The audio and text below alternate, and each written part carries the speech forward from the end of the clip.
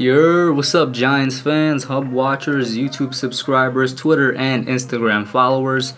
It's your boy Noname back at it again with another New York Giants update video. First and foremost, I hope you guys are staying safe out there and washing your hands, keeping it clean and all that. With the lockdown basically extended, we have no idea how it's gonna go, so just stay safe out there, guys. Oh, and don't forget to wear your masks. My mom let me know to let you guys know to not forget to wear your masks. All to stay safe. With that out of the way, guys, let's get on to what I'm here to talk about today. Now, this is partially connected to a report that came out yesterday with Bills general manager Brandon Beane. At least I think he's their general manager. Let me double check right now. Yup. Who did work under Dave Gettleman previously in Carolina. And you know, several other Giants creators reported on this, Kid Blue being the main one that I know of. Did a really good job with that. By the way, on draft night, should everything go as planned, I will be on Kid Blue's channel for live reactions to the draft. So keep that in mind, guys. Remember to tune in for the live stream on Kid Blue's channel this Thursday, draft night. So he spoke on this, saying, Brandon Beane saying you can't trust him. Dave's a smart man. He's throwing all the curveballs out there, and then he's referring to Gettleman's viral home office photo. He's actually pretty tech savvy. Don't let him fool you in all seriousness. And this was something talked about yesterday, so I'm not gonna get into it.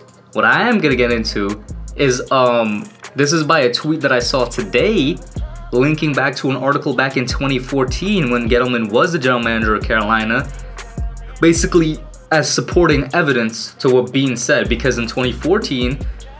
Dave Gettleman did not do a regular draft. He did a virtual draft because on that draft day, he was at his son's graduation, his son's college graduation. So he did the draft from his hotel room.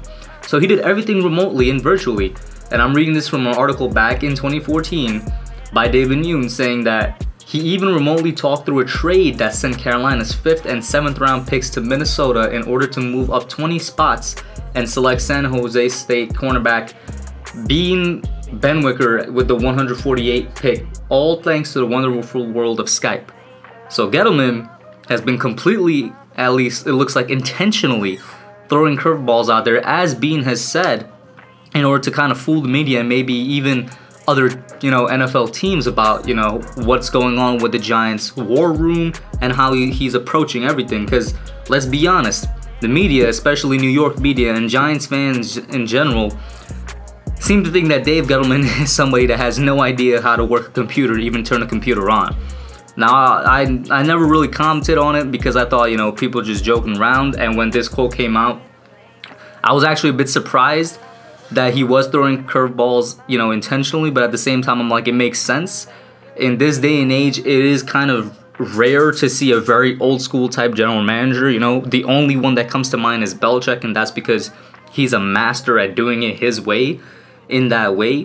Gettleman, I'm sure, still has a lot of strategies and a lot of things that he does in the old school way, by paper and pen, by books, by the binder. Like, I do think that binder was actually real. That thing was too thick to not be filled with like loads of information. And in some ways it's safer than doing it by the computer virtually, because who knows what could happen, who knows how encrypted this virtual draft is going to be, how safe it's going to be from anybody with nefarious intentions. We don't know. So in a way that is safer, but this right here kind of gives Gettleman a leg up on everybody else in the draft right now, or at least everybody else that we know of. The fact that he conducted an entire day of the NFL draft 5 years ago, because technology moves fast, especially with video conferencing technology.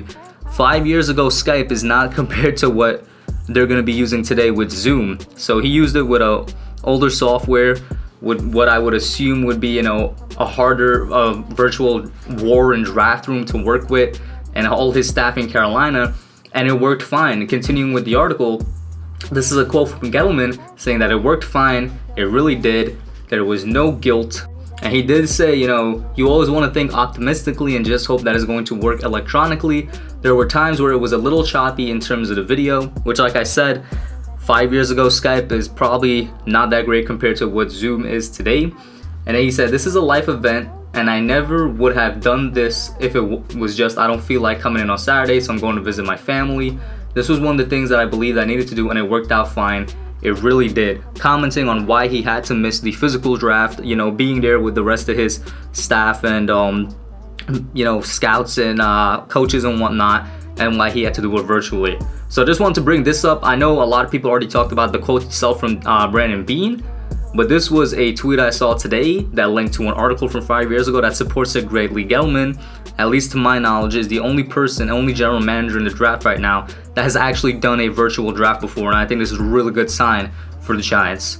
Let me know what you all think. A quick short video, and I'm out. Alright guys, thanks for watching. Put your comments down below. Make sure you smash that like button, subscribe, and turn on post notifications. Until next time, I'm out.